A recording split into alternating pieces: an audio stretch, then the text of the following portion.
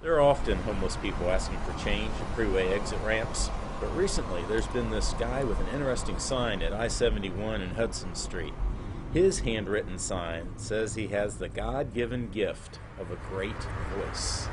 Hey, I'm gonna make you work for your dollar. Say something with that great radio voice. When you're listening to nothing but the best of oldies, you're listening to Magic 98.9. Thank you so much. God bless you. Thank you. And we'll be back with more right after these words. And don't forget, tomorrow morning is your chance to win a pair of tickets to see this man live in concert.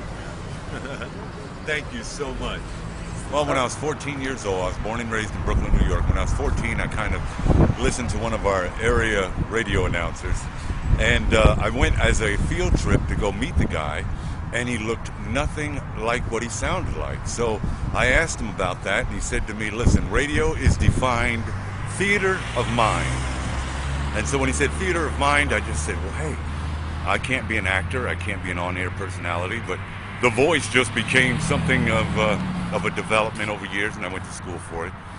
And then alcohol and drugs and a few other things became a part of my life. And I got 2 years clean, and I'm trying hard to get it back, and hopefully somebody from one of these television or radio say, hey, I need a voiceover, or I need something. So, you know, I'm hoping one day, watch Family Guy, weeknights at 7:30 on Fox 28. Anything, but that's what it is, and I love radio.